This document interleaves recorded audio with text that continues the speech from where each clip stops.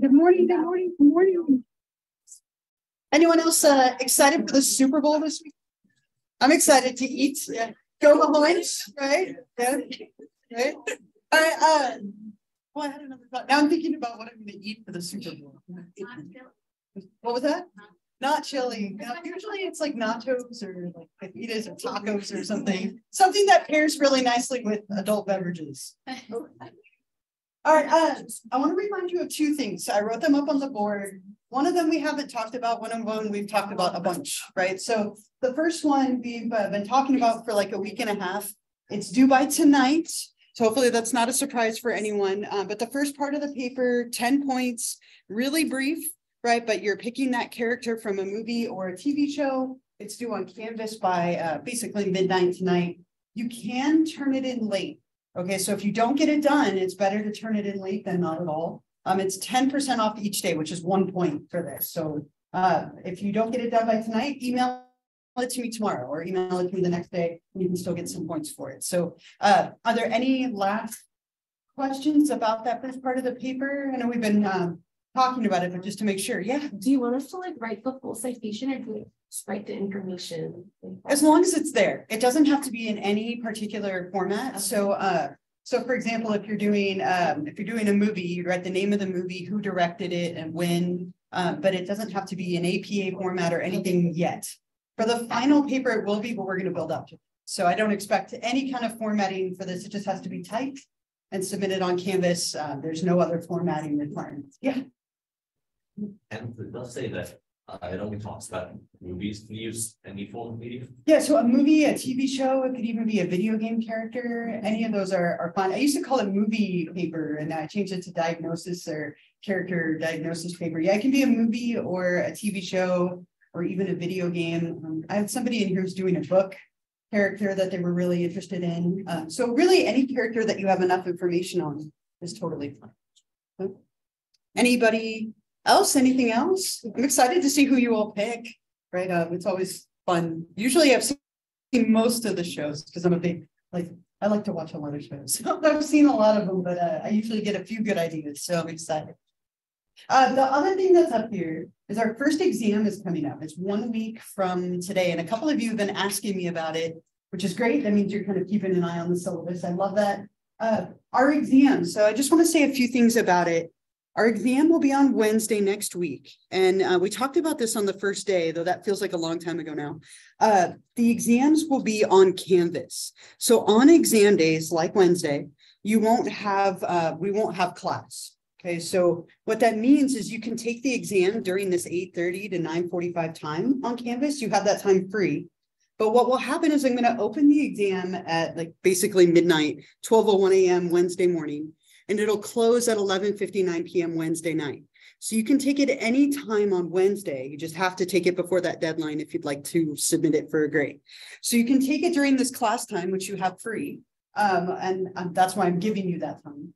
Or you can take it later in the day if you would like, but it's going to be 100% on Canvas. We won't meet in person. I'll send you out an announcement the night before, just in case you forget. But there is a study guide on Canvas that will tell you exactly what's on the test. I would really encourage you to study like you would for a normal test, right? It's online, so you can use your notes, you can use your book, you can use your study guide that you've completed. But if you're trying to look every answer up, you're going to be really short on time. So let's say you go to read question 1, you don't know what the term is, you're trying to understand it and then find it. You're not going to have enough time to do that for every question. Okay, so you get 75 minutes like you were taking it in class.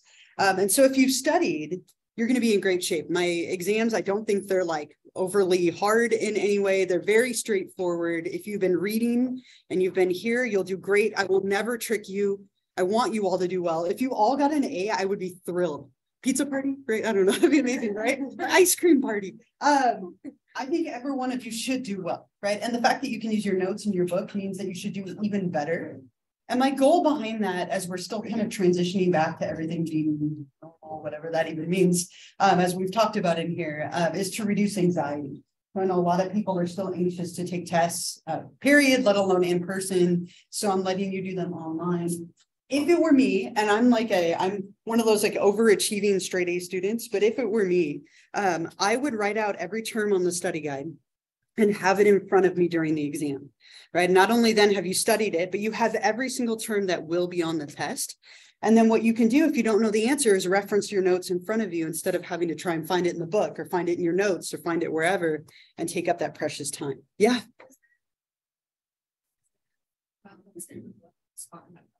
Yes. So I'm glad you asked. So when you look at the study guide, so if you're on Canvas, if you go onto Canvas and click on modules,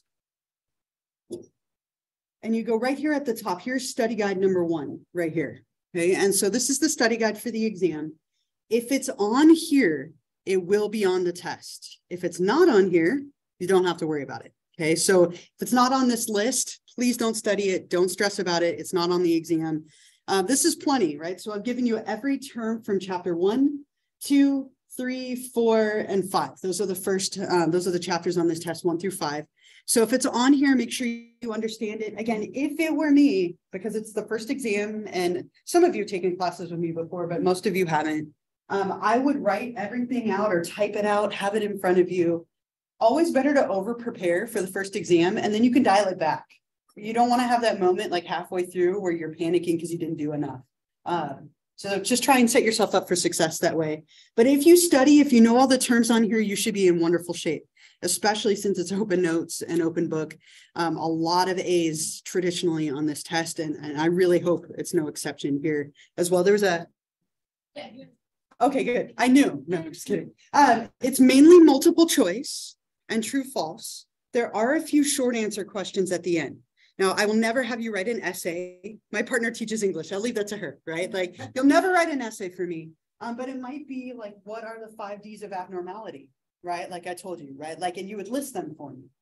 So anytime I wrote a list on the board, like last time or a couple times ago, we talked about the 4 or 5 axes of diagnosis. That would be another great short answer question. And you'll get good at picking these out. I think they're relatively obvious when you look at the study guide. But when you take the test, you'll get a score right away, except for the short answer questions, which I have to manually grade. So as they come in, I'll be grading them, but you'll get a score for everything else right away. Okay. Please work on the test on your own. I have no way of like knowing that if you don't, but please work on it on your own. Do it by yourself. Study and prepare. You should be in great shape. Again, I would be surprised if our average wasn't really high and the scores weren't really high, right? Given just the nature of the test. And again, you have everything that you need right here. If you know everything on the study guide, you'll be in really good shape. Okay. So I'll remind you again on Monday, but we won't meet on Wednesday. Take it during this time, or if you want to take the extra time to sleep in and take it during the afternoon, that's totally fine. That's up to you. But then we'll meet like normal, the class after. Okay. Are there any other questions about the exam? I think that's everything I wanted to make sure you knew. But if I close this again, remember the study guide is right here under modules. And then if you click on, let me go back to the homepage here in your view. If you click on quizzes, this is where you'll find it. Okay? I can't change it to exams. I wish I could, but if you click on quizzes right here, that's going to bring up exam number 1 for you. And the other ones are below it. Okay. Anything about the test? Any questions? Anything else for now? You're all going to do really well. I know you will, right? The only sad part about taking them online is I always like to tell bad jokes before exams, and you don't get that from me when we take it online. Maybe I'll find a way to like upload it into the instructions online, right? So I can make you laugh or roll your eyes one more time before you go to take the exam. My kids just roll their eyes at me. They're all like bad dad jokes anyway. Right? All right. My daughter's 5th grade teacher is like the king of dad jokes. We get along really well. So it's amazing. Okay. So let's get back to where we left off. We left off here, right? We talked about phobias and how we treat them. And so where we'll go from here today, we'll talk about panic attacks, panic disorder, and then OCD, and then some kind of related disorders. Panic attacks are another relatively common anxiety disorder. So you can have a panic attack by itself, or if you have them repeatedly, then you have panic disorder. Okay, and so we'll talk about some of the criteria for panic attacks. Anyone in here ever had a panic attack? A lot of you. They're scary, right? Anyone want to describe or say anything about your experience? Yeah. It kind of, I've had like 2 in my whole life, and it feels like everything is like closing in on you, I guess. Like it gets really like restricting. Like, I don't know. Sure. No, that's a great description, right? Sometimes people get like tunnel vision or like feel like everything's kind of closing in on them. Yeah.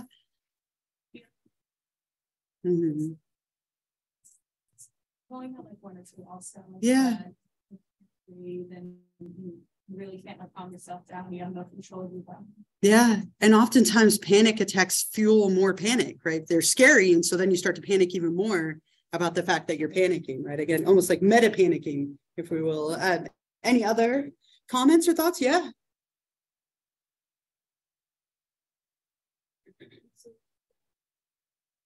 Yeah.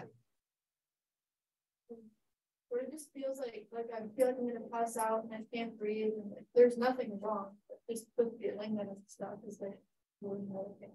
Yeah. And that feeling of like, I can't get out and be somewhere safe.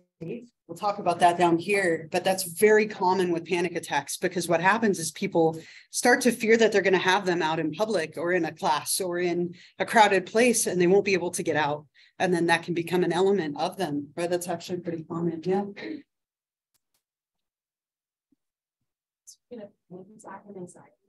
They're the same. It's just the same, different names for the same thing. Yeah. Diagnostically, they're the same. It's kind of like a sociopath versus psychopath versus antisocial personality disorder. They're all the same, just different kind of names for it. But yeah, they're pretty much. Did you have a?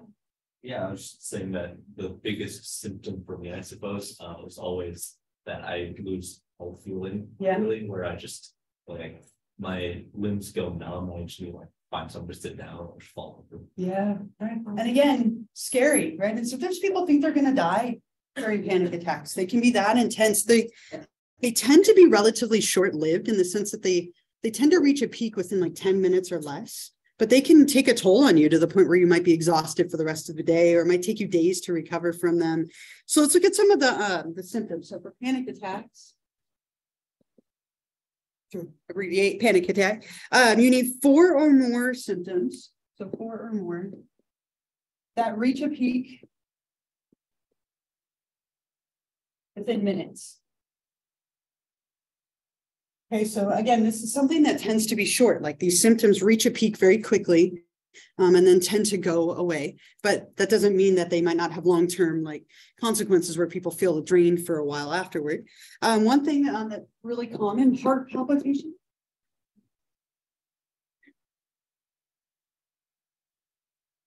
One of the most common reasons that people go to the emergency room is panic attacks. They think they're having a heart attack, right? Very, very common. People go to the emergency room, say, my heart is pounding out of control.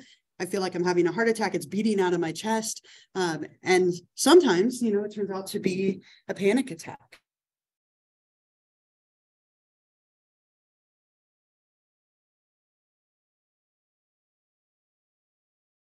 Always, but it can feel like you're having a heart attack. And then that fuel.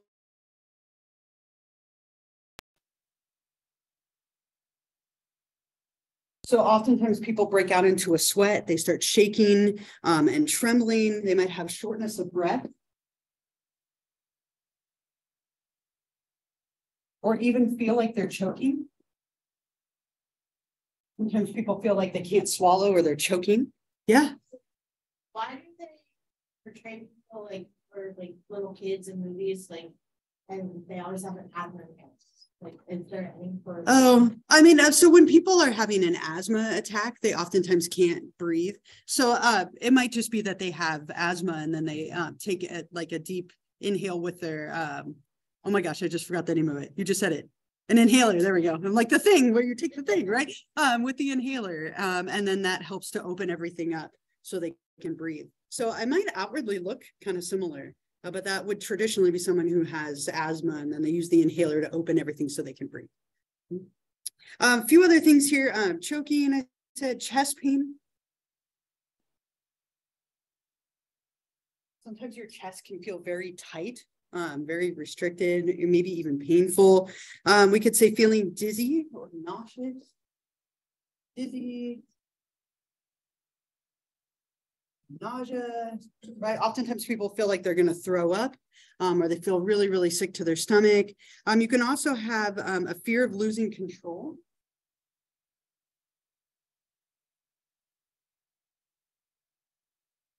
A sense of impending death.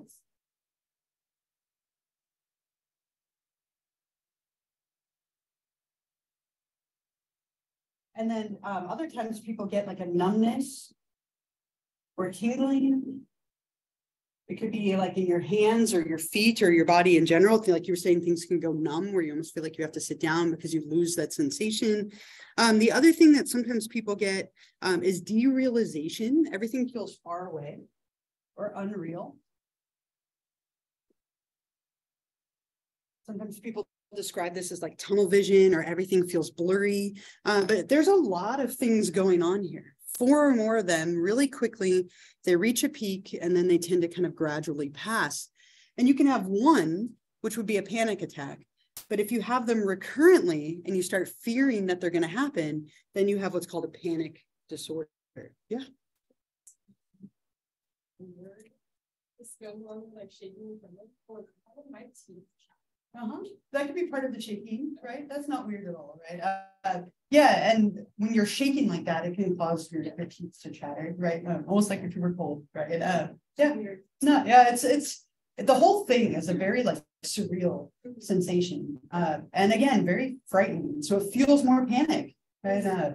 Panic begets more panic, right? And so one of the best things to do is find ways to calm down so that you can stop that. But that's not the easiest thing to do when you're in the middle of it. Yeah.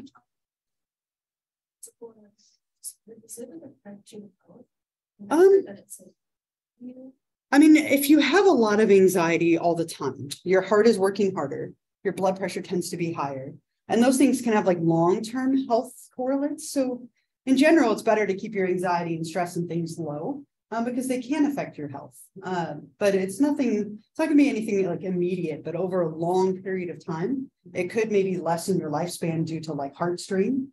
It's possible. But there's a lot of other factors. If you take good care of yourself, you're in pretty good shape and like have otherwise good health, you're probably going to be fine.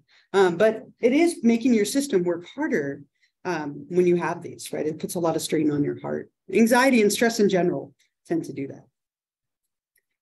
that. So panic disorder, it's so common that people have something called agoraphobia, that we specify whether or not they have panic disorder with or without agoraphobia. Now, I'll share with you, I have agoraphobia a little bit, right? I've gotten so much better with it, but a little bit. Like I haven't tackled my fear of spiders, but I've worked on this one a little. Agoraphobia is super interesting. It has like a bunch of different layers to it. In this context, it has a lot to do, kind of like you were describing, of like not feeling like you can get out.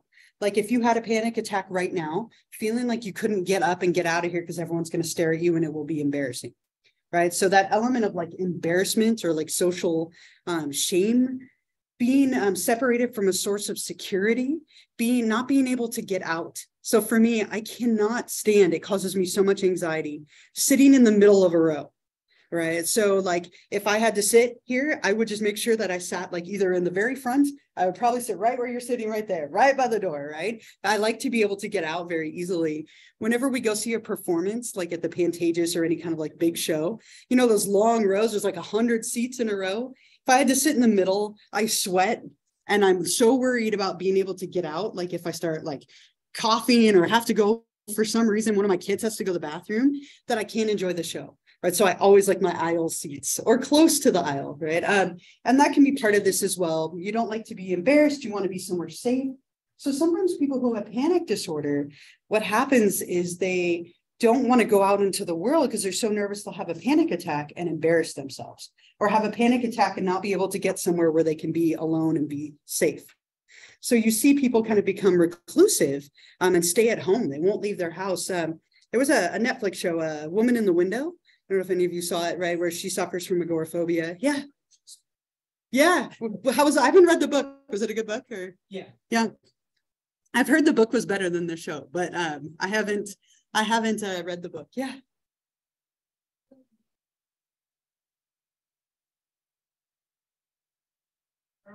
And I think that's so weird. Maybe like there's interesting or something like that. Okay. Okay. Like the sci-fi teen boy. Yeah. Yeah. So it was like a teen boy, and I believe in the book it's a lot more realistic than the show. Interesting. Maybe recommend the book first, right? I like that. Yeah, there's a lot of shows, and it's interesting because it's almost always a writer, right? Writers are commonly portrayed as having this, like in shows and in movies, but it is a relatively common, very complex phobia that tends to go with panic disorder. Yeah.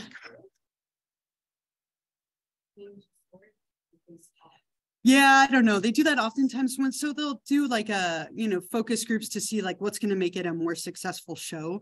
Like, and it might be that just the producer of the show didn't like that it was a certain demographic in the book, but it's good enough that if we change that, it'll be fine. It's so common. I mean, think about like Harry Potter and like Lord of the Rings and all those. They make all these little changes in the movies and you watch it and you're all mad. Like, no, that's not how it went, right? It's so common that they just make little edits like that to make it more popular and more successful. Anything else here related to these? Any other like comments or stories? Panic attacks? Agoraphobia? Yeah.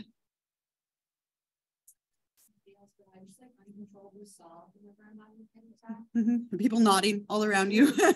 Yeah. And it's almost like a release, like everything reaches such a peak that you almost have a crash that comes afterward. And that's really, really common as well, that people will have like an emotional, just like collapse afterward because they're so exhausted. It takes a toll. It's a lot going on. And there's a lot of fear with that. And you can almost have that wash of relief too when it starts to pass.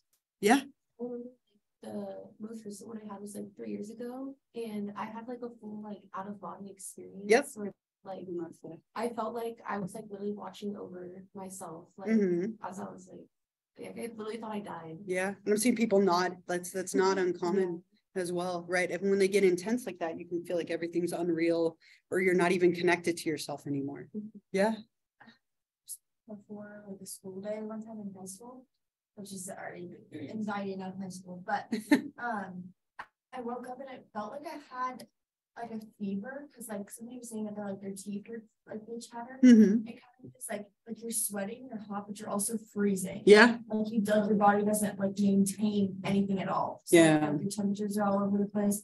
But like I'm like sweating, I'm so hot, but I'm like I need to be like covered in a blanket, but I just like can't. I can't even think about it. Yeah, and it's a lot of you. I mean, think how many of you, just hearing your stories, a lot of you have had these, right? I've had a panic attack before. Like they're scary, and it causes a lot of physical discomfort and then emotional like release and letdown afterward. Thankfully, most of the time they can be really isolated, right? But what makes them like anxiety inducing for people is they're not necessarily triggered by anything, right? There's not a specific trigger. And so then people have this constant fear that they're going to have them again because there wasn't a specific trigger. So it's like, what's going to happen? Like, is it going to happen today? And then people become so nervous about that they stop going out because they don't want to have it in public. So it's kind of this vicious cycle that people have. Yeah. I've noticed a lot of people like to surround you. What do you think people should like, or would logically back away? Yeah. Yeah. Why would you want to make it smaller? Yeah, and I think that's probably just out of like concern or fear, right? For maybe not knowing what's going on, thinking it is a heart attack or something to that effect. Typically, people who are having a panic attack like to withdraw and be alone. Typically, not everyone, but a lot of people, their way of coping with it is to go somewhere quiet or put on like music or do something to distract and calm down. And so having people swarm you could do the opposite, right? Unless that's something that some people might prefer that, but usually people will isolate to make themselves feel better. This has a lot of biological elements to it. Genetics, as we could say with most disorders, abnormalities in the neurotransmitter norepinephrine. Norepinephrine is thought to play a role in this. So when people have panic attacks, they might receive an antidepressant, which traditionally works on norepinephrine along with a few other neurotransmitters. And so there's a part of the brain called the locus ceruleus, which is really, really dense in norepinephrine receptors. And so it's thought to maybe be something with that, something with norepinephrine itself and those receptors. So a lot of medications, people can take a medication like an antidepressant to control the norepinephrine to thereby reduce the likelihood of having one of these. The other thing that we often work a lot on is the cognitive element. And you're seeing that's a couple of times now, we have the cognitive and biological together of trying to kind of maybe educate somebody a little bit. Okay, so this is what's happening. If you realize that it's not a heart attack, that you're not going to die, you can start to calm yourself down a little bit, right? Okay, I'm having a panic attack. I've had one of these before. This is what I need to do. Maybe it's distracting yourself in some way. And so like they're learning about like what's going on in your body and interpreting it differently. Right. So some people have a higher anxiety sensitivity. And so when they start to react to things, they overinterpret them, and then they start to panic about the panic and the worry, and it all builds. Right. So if we can kind of stop that and reduce the misinterpretation, educate you a little bit, teach you coping skills, that can be really helpful. It might just be as simple as distraction, right? That somebody is starting to have a panic attack and you're able to kind of rein it in and distract them or distract yourself and prevent it from happening. So these are the two big ones, right? A lot of biological stuff, medication, and then working on anxiety sensitivity, education, and better coping skills. Anything else here? Any other like thoughts or comments? Anything else with panic attacks, panic disorder? Yeah.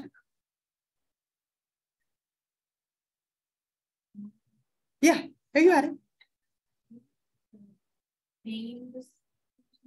What does that mean exactly? Yeah, norepinephrine plays a lot of roles. It has a big part in depression. It has a role in like alertness and like energy, which can also play a role with like anxiety. Too much of it or not enough of it can also cause things like anxiety. So it's a neurotransmitter like dopamine or serotonin, and it plays a big role in things like anxiety and depression. Like depression, it's a big culprit as well.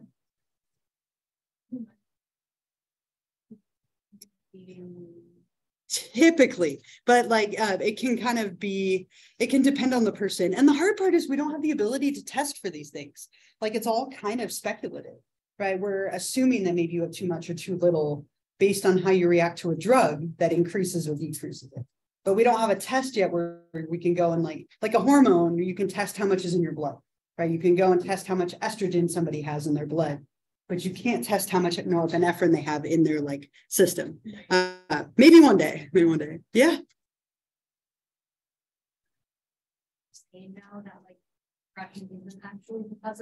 Yeah. Yeah. And really interesting. That came out like just last year, right toward the end of last year, there was a whole like meta-analysis that was done, this huge study that was looking at all these results saying that maybe antidepressants don't actually work the way that we thought they do, and that maybe norepinephrine and dopamine and serotonin aren't as much of a culprit as we thought. But even that's not definitive, but it's thought-provoking, right? There's so much that we don't know. And we're all kind of like speculating on. So yeah, we'll see. It'll be interesting to see where that goes from here, because it's one of the first times we've proposed that, hey, maybe these things don't play as big of a role as we thought, right? Wild. Yeah, I read that last semester it came out. Mm-hmm. All right, the next one we'll talk about is OCD. But before we get to OCD, we have to talk about superstitions, right? Because these directly relate to OCD, right? Superstitious beliefs are like the core of obsessive compulsive disorder. And every single one of us has superstitious beliefs, right? Maybe just one, right? But we engage in them. They're very common. Superstitions are beliefs or practices surrounding like luck or prophecy, maybe even spiritual beings. It's this irrational belief that future events can be influenced or foretold by specific unrelated prior events. So if I don't do X, then Y will happen, right? And oftentimes they're not connected at all, but we get caught up in very superstitious thinking when it comes to OCD. I just thought about Bruno. We don't talk about Bruno, right? He's very superstitious and we don't step on cracks. That's going to be in my head all day. There's a million of them, right? What a day keeps the doctor away? An apple, right? Step on what and break what? Yeah, so when you're mad at your mom, every crack you can find, right? Stepping. Good luck to carry a rabbit's foot, right? Bad luck to walk under a ladder, bad luck to break a mirror, and black water, bad luck. I have two. I'm screwed, right? Black cats, right? Well, one's black and white, binks. But, what are some other ones? Anyone else have another like common superstitious belief? Yeah. Yeah, throwing salt over your shoulder. It's to blind the demons that are lurking behind you, as a side note. It was thought to be really bad luck to spill salt because it's so expensive, or it was. And now it's so cheap, right? But it used to be really expensive. And so when you spilled it, you had to throw salt over your shoulder to blind the demons lurking behind you. Random for you, yeah. In report, you cannot take, what is it, prunes on AAV because one of them is sunk in World War II going to one of the islands in the Pacific. Okay. And now it's like bad luck. Like there was a dude who had like a Dr. Pepper and they have like some prune juice in there a little bit. Yeah. And like the AAV caught on fire and shit. Oh, yeah. See? Actually. It was all his fault. All his fault. That Dr. Pepper sunk it. Interesting. Yeah. And there's so many cultural ones, right? That like the culture of the military, right, has that superstition. Yeah.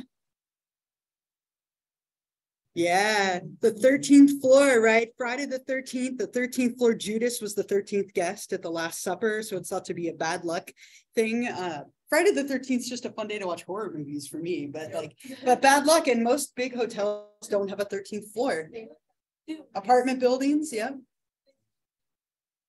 Yeah, they just skip it. Yeah, they just skip it in the elevator. Yeah. If you go on a cruise ship, 44 days, by the way. Cruise ship, right? I'm so counting. I'm like, it's almost a month. I'm so ready. But yeah, even on a cruise ship, it goes 12 and then 14. Like they just skip it, right? Yeah. Yeah, right. It's something with your soul, right? Like it'll steal your soul if you open the umbrella. My children are doomed. They do it all the time. Yeah.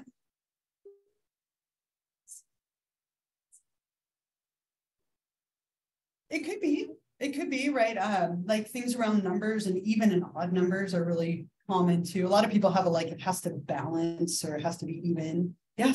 I have two things. So one is with the number 4, because I always wear a 444 necklace. Okay. And someone at my work was like, oh, like, because they're saying how in their culture, like 4 is like a really unlucky number. And so if they know someone, if their address or their credit card number has a 4 in it, they try and get it changed as soon as they can. Interesting. Yeah, but the other thing I had is saging the area you're in, cleansing it. Cleansing, right? And trying to and that would be maybe a good example, right? You're cleansing to try and get rid of negative energy. Yeah. A lot of superstitions. Yeah. Of course, right? All the little things to do, have someone kiss the dice, shake the dice, right? Yeah. Yeah.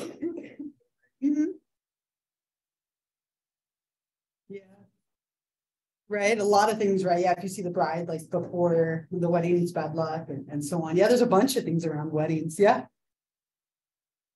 Don't face their bed towards a mirror. Or believe that if you put 2 mirrors across each other, it creates a portal. Right. Yeah, there's things with mirrors too, right? You're like, I'm in trouble, and then we'll add my 2 black cats and just build the fear here, right? Yeah. 13 is actually a lucky number. Just about that all. Yeah.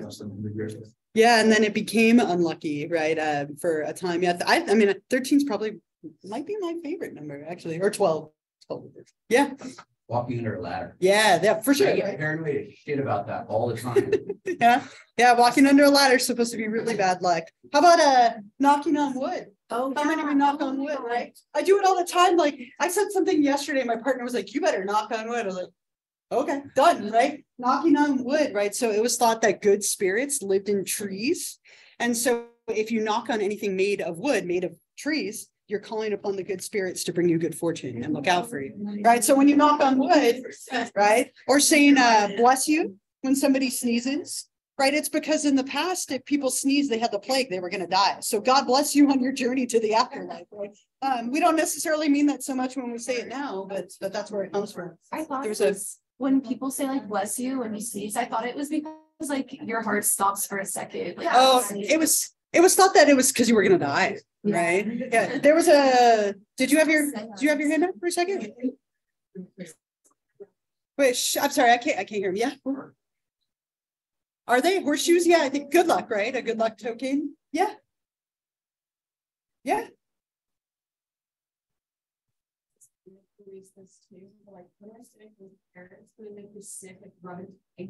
Interesting. I don't know.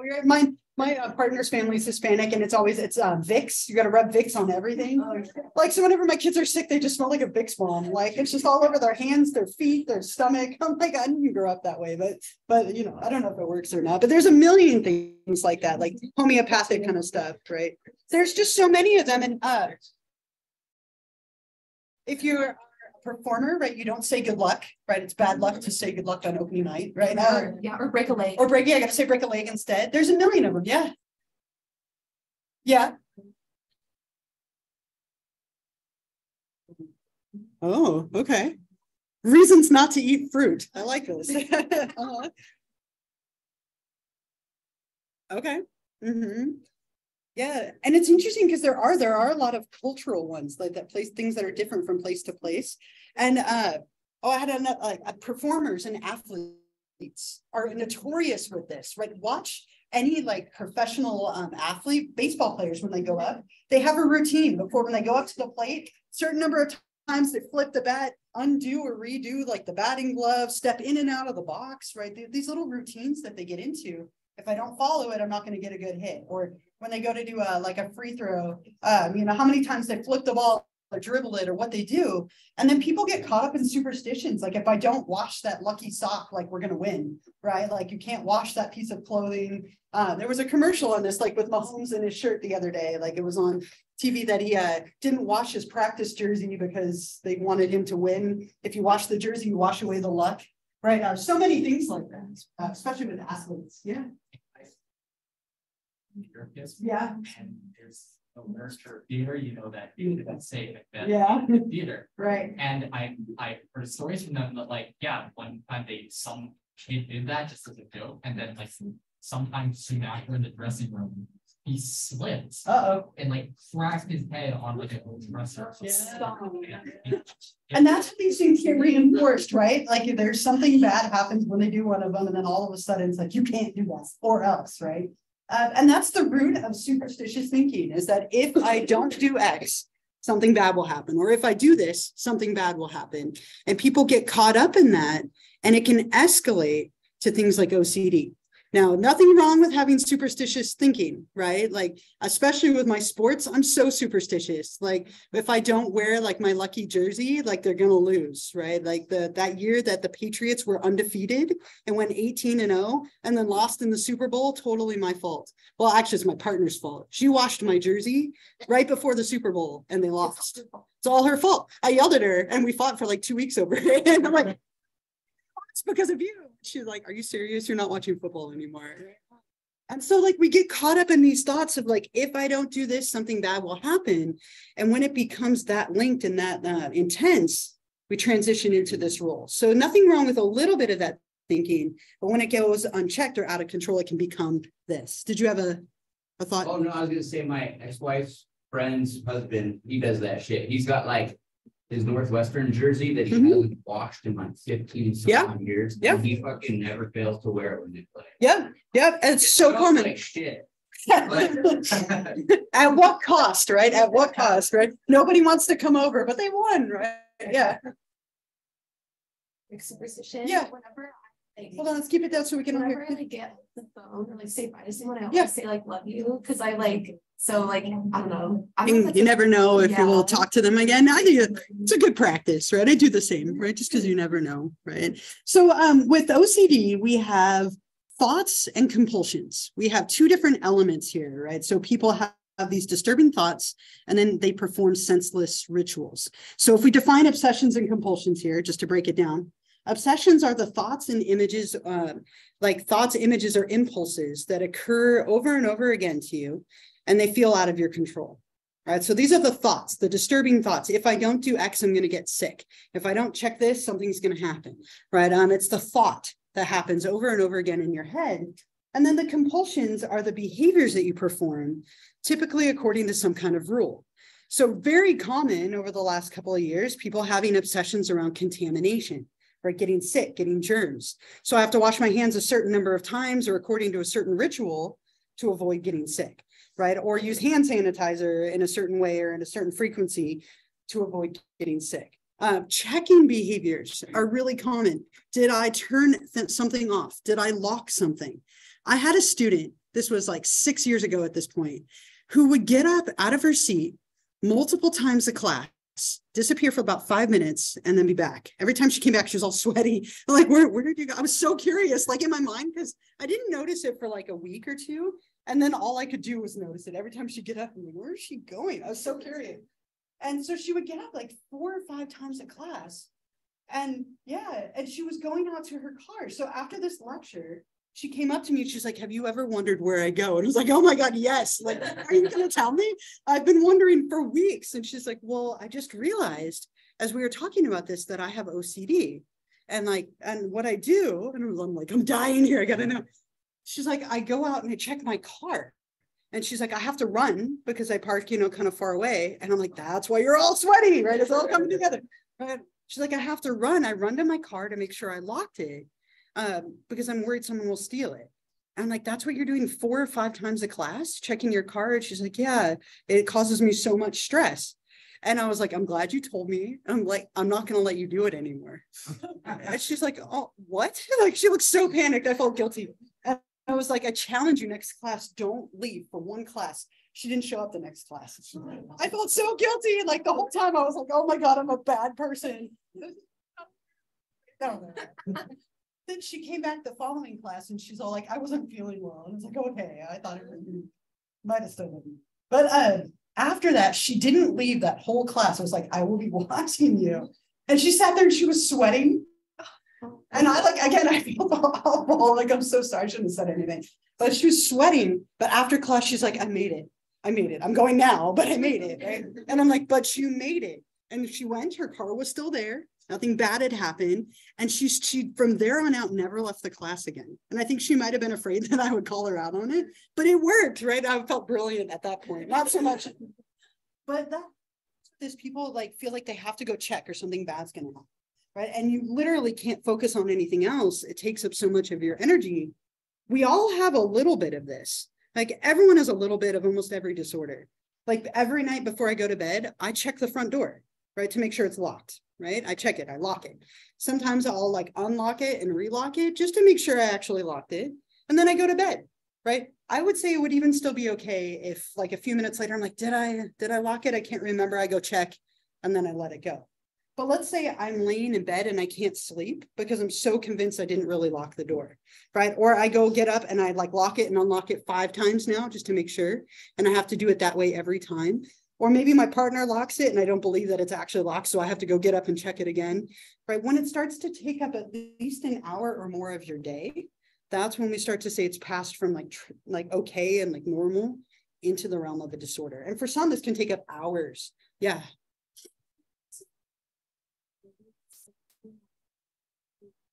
Yeah. Yeah. And so usually these can be related to one thing and one thing only, or it can be very broad in a lot of different things. And it can cross over. Anxiety disorders can have a lot of comorbidity with each other.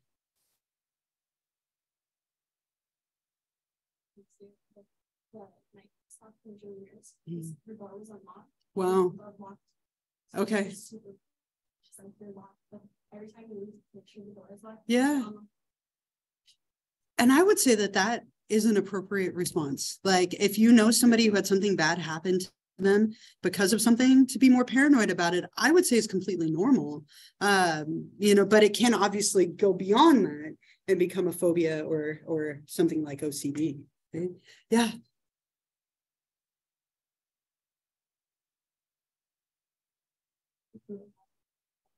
Mm-hmm. Yeah, you can, right? There is definitely some like comorbidity, like coexistence between the two. It doesn't always have to be, but it could be that you have some like ritualistic things that you do in order to either help, or maybe they're things that exacerbate it. It can go either way. Yeah. Yeah.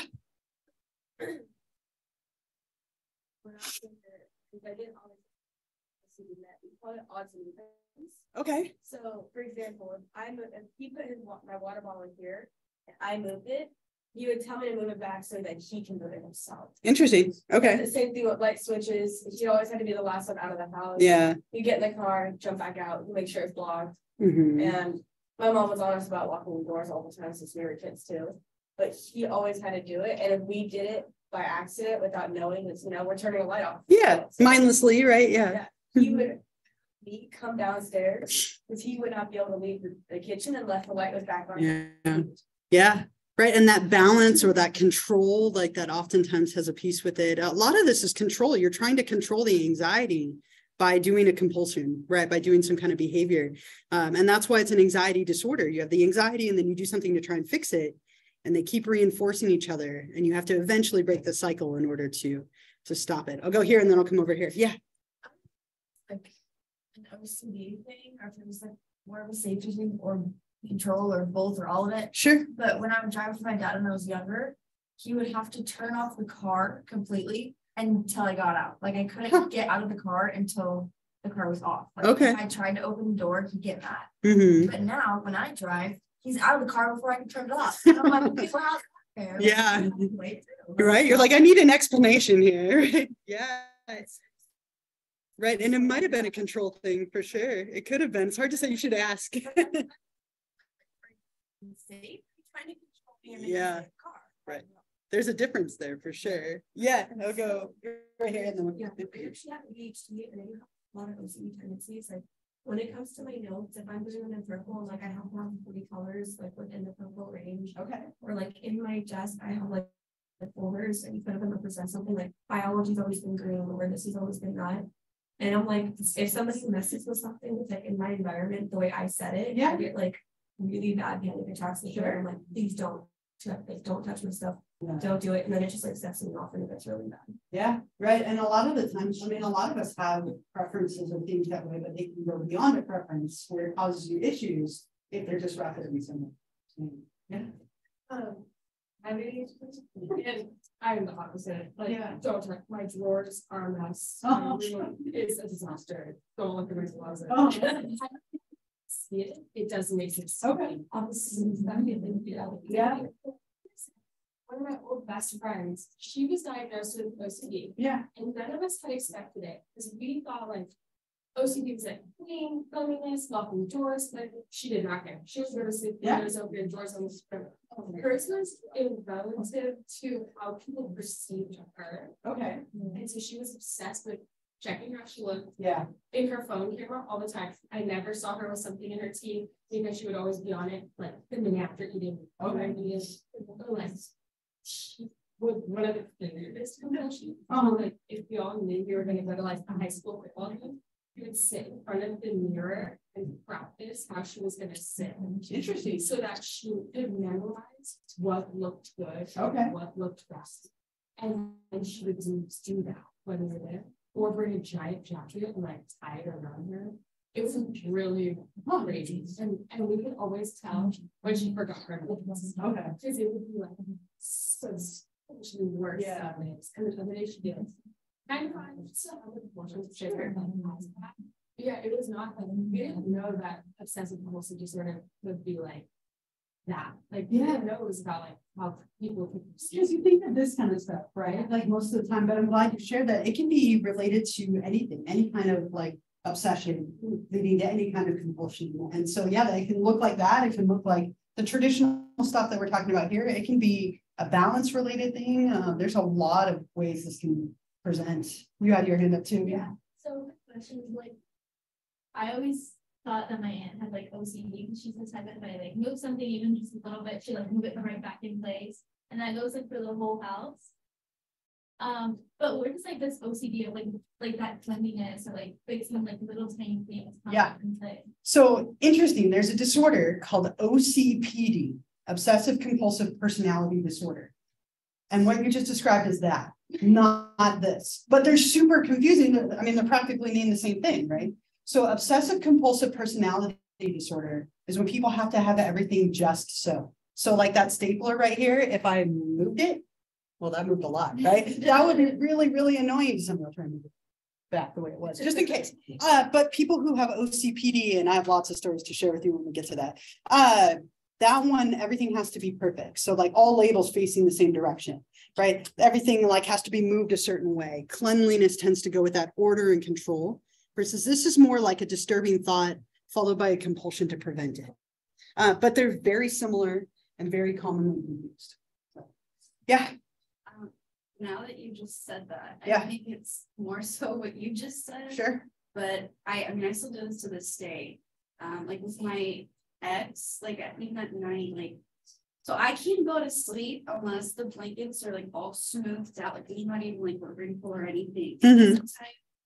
He was the type that like he would kick off the blanket and I'd have to wake up and fix it. And oh my God, I have to do that like 10 times at night. I'm laughing because you just described like my partner and myself. Like I'm the kicker of blankets and she's still like, everything has to be perfect. I drive her nuts every night. And you know, just like that. Yeah. Mm-hmm. Yeah. And it can be like a lot of different presentations. Yeah. And then I want to show you a clip, but yeah, go ahead.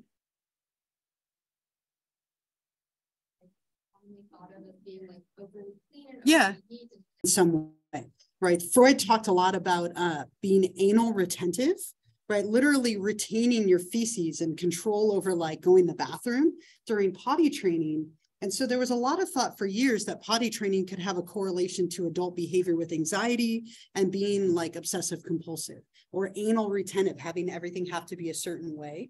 Not a lot of basis to that, but there is still a lot of like developmental theories related to potty training, but not as much with OCD as maybe he proposed.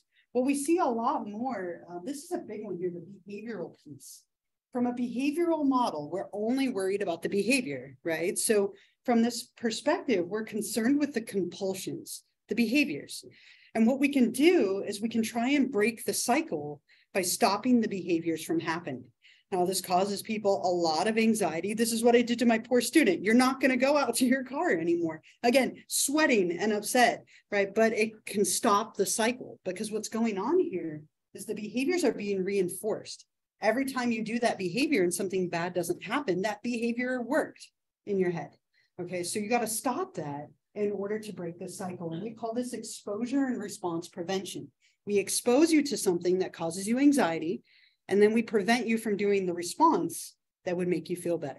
And what you learn is that nothing bad happens, and we can break that cycle. Now, if something bad were to happen, make it exponentially harder to treat, but most of the time that's not the case, right? But obviously something could go wrong in theory. Yeah.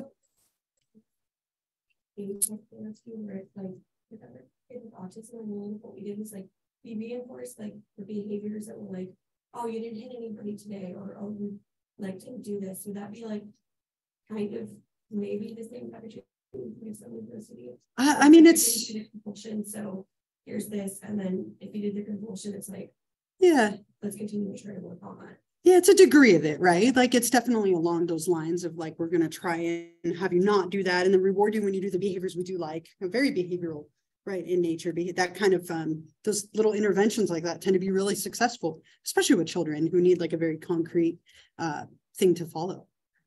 Let me show you what this looks like with Stephanie. I just had doubt that was her name. Stephanie, okay. Making up names for people now.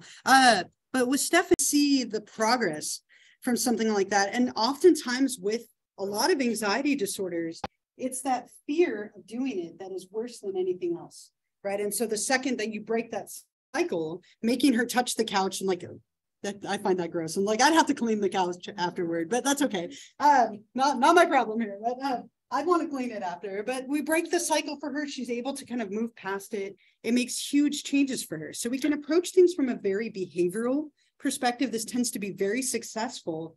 We also look at cognitive and biological elements. This one has 4 different models that tend to play a role. So people blame themselves for unwanted thoughts and things happening. It's those like, again, that superstitious thinking. So focusing on, what are some of the thoughts that you're having? How logical is it to assume that if you do X, Y will happen, right? And kind of really working through all of that. And then they mentioned that she's on Prozac. Sometimes people have low levels of serotonin when they have obsessive compulsive disorder. And so giving them a medication that increases serotonin, like Prozac or like an antidepressant, for example, can help with that as well. So relatively common that people might take like a medication like an antidepressant, in addition to looking at the thinking patterns, what are the thoughts you're having, and then exposure and response prevention. All of those together tend to be really good. If you want to break the cycle on your own, just force yourself to not perform the behavior. Maybe it's not every time, that might be a lot to start with, but if you normally like check 5 times, try and check 3 today or 4 today, right? Like just a little bit at a time, and you can usually get yourself along those lines, right? Even without the help of a therapist. Yeah. Yeah. Mm-hmm. Yeah. Mm-hmm. Yeah. They have to be ready for it, right? Yeah. Yeah. Yeah. Yeah. It's tough. I mean, sometimes, you can nudge the people in your lives and try and help them. But if they're not ready and they're not in that place, which it sounds like she clearly wasn't, it can lead to a lot of anger and difficulty, right? People hold on to these things strongly, and it could take some time to let them go, right? It's not always the easiest. Yeah. So with this week, are we going to be talking about like how, wait, sorry, my brain just stopped working. That's okay. Oh wait, okay, no, I remember yes. So OCD is a form of neurodivergency. Is that correct? That's one way of looking at it, right? Yeah, that maybe your mind isn't working in like the typical way that everyone else's is, right? There's a lot of it's kind of a popular phrase right now, right? Of people thinking in a neurodivergent sort of way. And so you can view it that way in a sense. Yeah, I think you could view any, one suffering from a mental illness as being kind of neurodivergent in a way if you wanted to. So we're out of time. I have a couple of like really small, like I won't say they're small, but they're like side disorders that are related to this. So we'll talk about these really briefly next time, and then we'll move on to chapter 5, which is related to stress and trauma. So we'll look a little bit at how stress affects the body, and then traumatic related disorders. And then don't forget that the paper is due by tonight, right? So submit that on Canvas, really brief, but get that in. And then start preparing for the exam. The study guide's on Canvas. You could start like getting ready. Have a wonderful weekend. Go Mahomes, right? And the Super Bowl. I'll see you all next week. 1 through 5 for the exam. Yeah, because we'll cover 5 on Monday. Hey, what's up? Yeah.